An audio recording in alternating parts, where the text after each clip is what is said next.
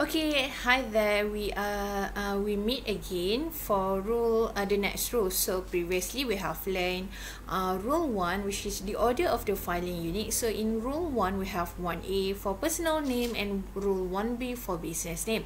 And then we have learned about rule 2 for minor words and symbols in business name. So for this video, we are going to learn about the rule 3, which is the punctuation and possessive, and as well as rule 4, the single letters and abbreviation.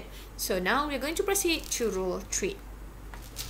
So in rule 3, we are going to learn about punctuation or period, and also possessive. Okay, so all punctuation is disregarded when indexing personal name or business name, or in other words, you ignore the punctuation.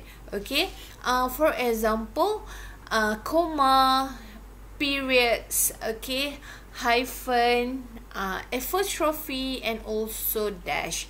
And you also have the exclamation marks, underscore, and diagonal line. So when you have this one in your personal name and business name, you need to disregard or just ignore it. Okay, and another one for the punctuation on possessive.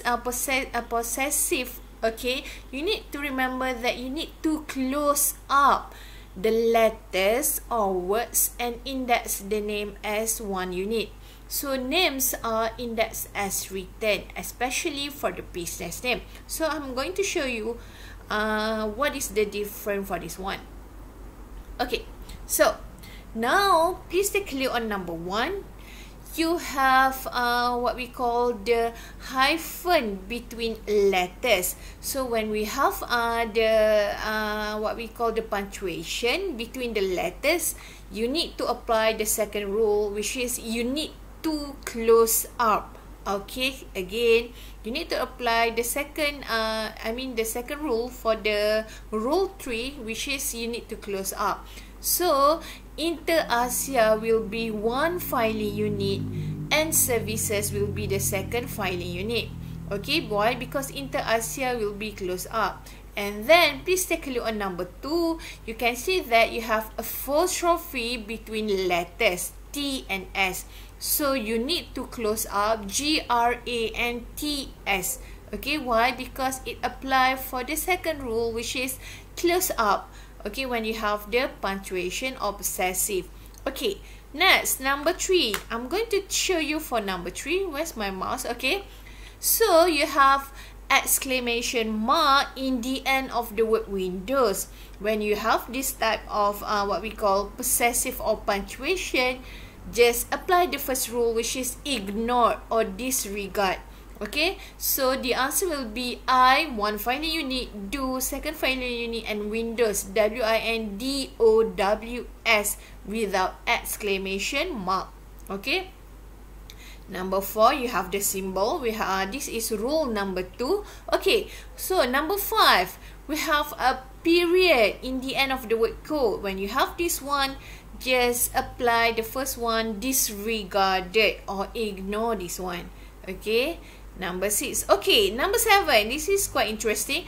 When you have a punctuation, which is the underscore between letters, okay, and then you also have the period also between letters, you need to close up this one. So when you close up this word, I can do with com, okay, it will be one filing units. Okay, how about this one? Okay, grants, you have apostrophe between letters, so you need to close up the word grants. Okay, but for the shop, you have a comma and then you have a space. This is not between letters, so just ignore the or disregard the comma, and also you need to disregard the incorporation, the period here. Okay, so this is how your answer will look like.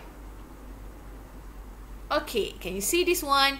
Again, no need to bold and underline, but this one is just for your reference, especially on how you are going to arrange this one according to the alphabetic order.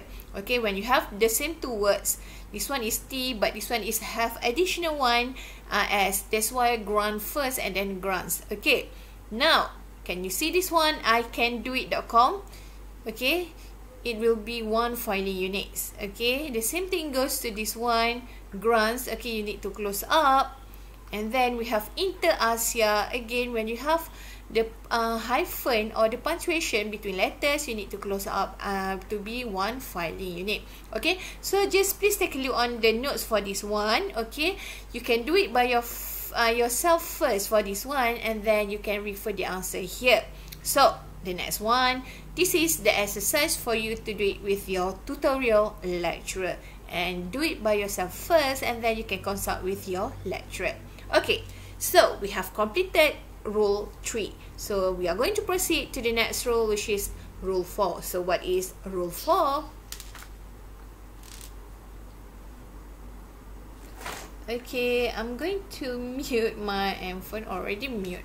Okay, so rule 4 is single letters and abbreviation, either for personal name as well as business name.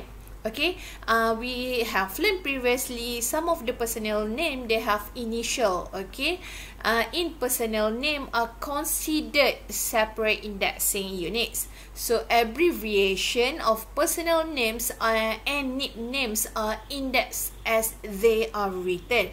So do not spell out, again, do not spell out abbreviation or try to outguess a shortened names.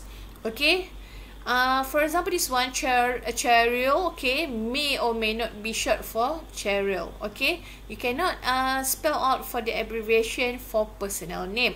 So the same thing goes to the business letter. When you have a single letter in business letter or organization, you need to index as written.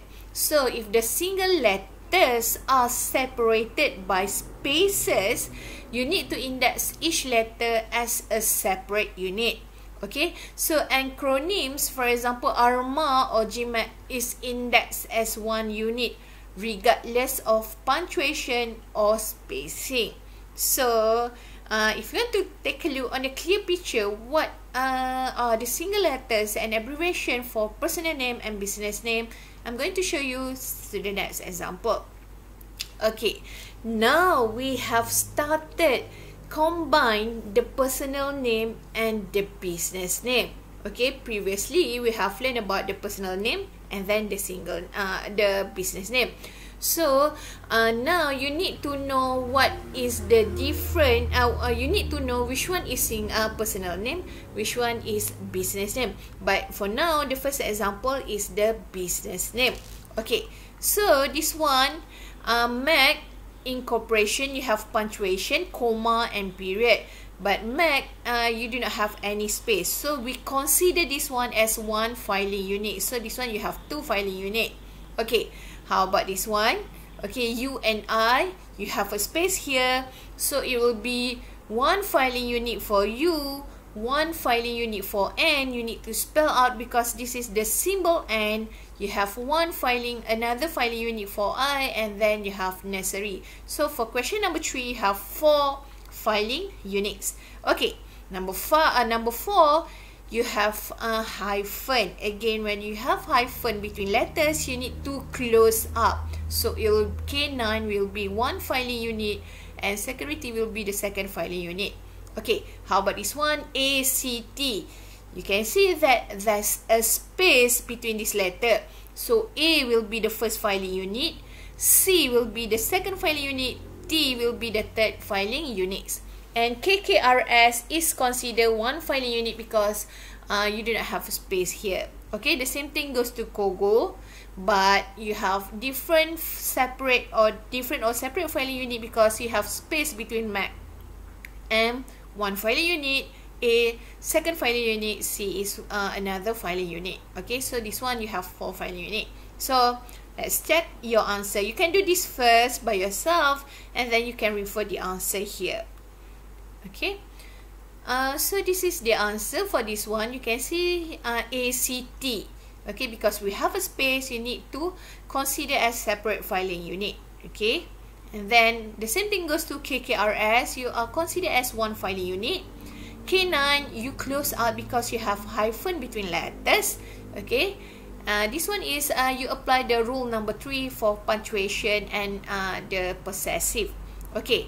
And you have the same MAC, MA MAC, MA MAC. You need to have separate because you have space, and this one you need you have one filing unit because you do not have any space for this one. Okay, so do it by yourself first, and then you can check your answer here. And then this is an exercise for you to do it by yourself first, and then consult with your tutorial lecturer. Okay.